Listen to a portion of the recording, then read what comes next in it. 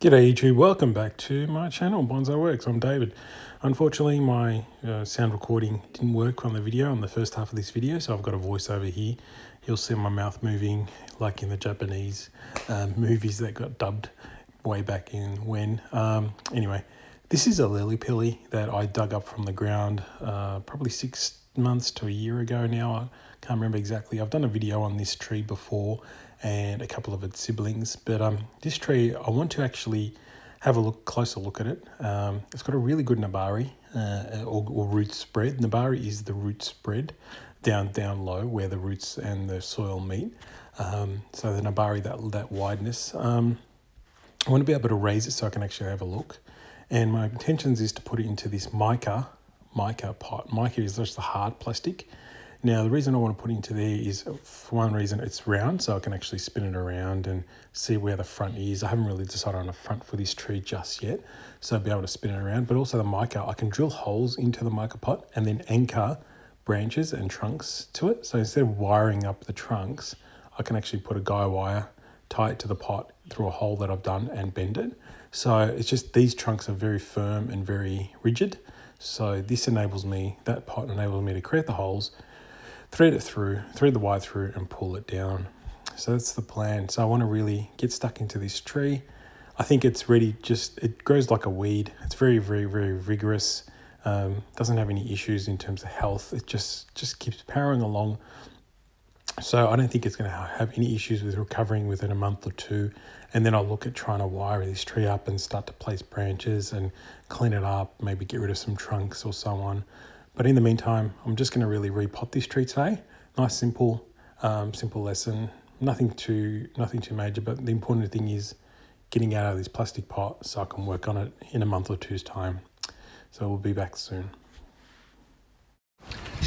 Alright everyone, so I've taken it out of the pot and I've given it a good wash, and you can see all the nice healthy roots. It became obvious that this side definitely has to be the front because of the base and the roots. This side is pretty much you'll see it's kind of just chopped off and doesn't look the best. This side, the trunks are more to the front, where this side the trunks are more to the back, which would all look better, but that base is pretty horrendous.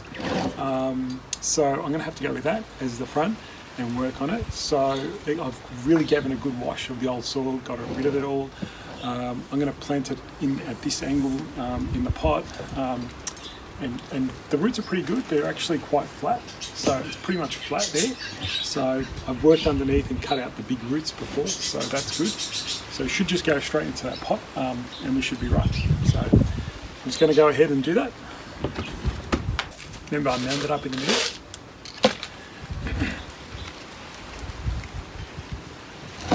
I'm going to try and put the ties at the back. I've got a couple of ties that I want to put at the back.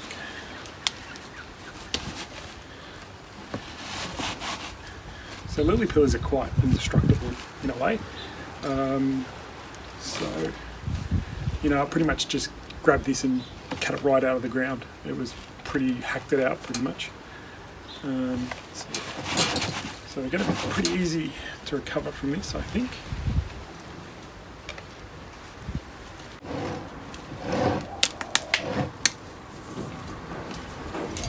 Alright everyone, so nicely in a pot now, nicely repotted. I should just, go along and plod along and survive, but you can see now that that's why I wanted to try and expose this base so I can start to work with the tree.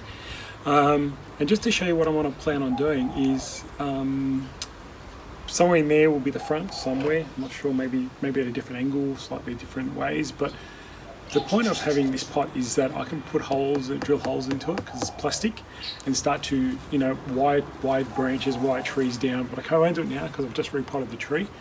But you can actually start to, bend branches and tie them up there rather than try and wire each trunk. So that's why I want to do that way. Easily to maneuver easily I can maneuver trees around.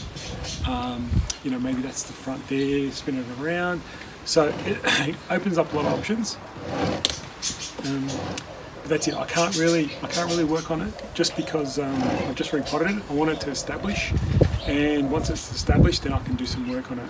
So it wasn't very exciting, I guess, this one. But hopefully you see the reason I took it out of the pot, the other plastic pot, is so I can actually start working on it. Another windy day, of course, in Melbourne, nothing surprising. And really start to develop some of these branching. Like, it's quite tall still, want to reduce that. But I'm just going to let it recover for a month or two and then work on it, because this thing, you saw the roots, they grow really well. You pretty much had no roots when I dug it out of the ground, and now it's kicked along really well. So another tree repotted. Probably I only got a couple more probably to do this season. I've got one more large spruce I want to do, and it's coming up. And then we'll look at this later on. Anyway, guys, I don't know. Hopefully you guys enjoyed that one, and I'll see you soon. Bye.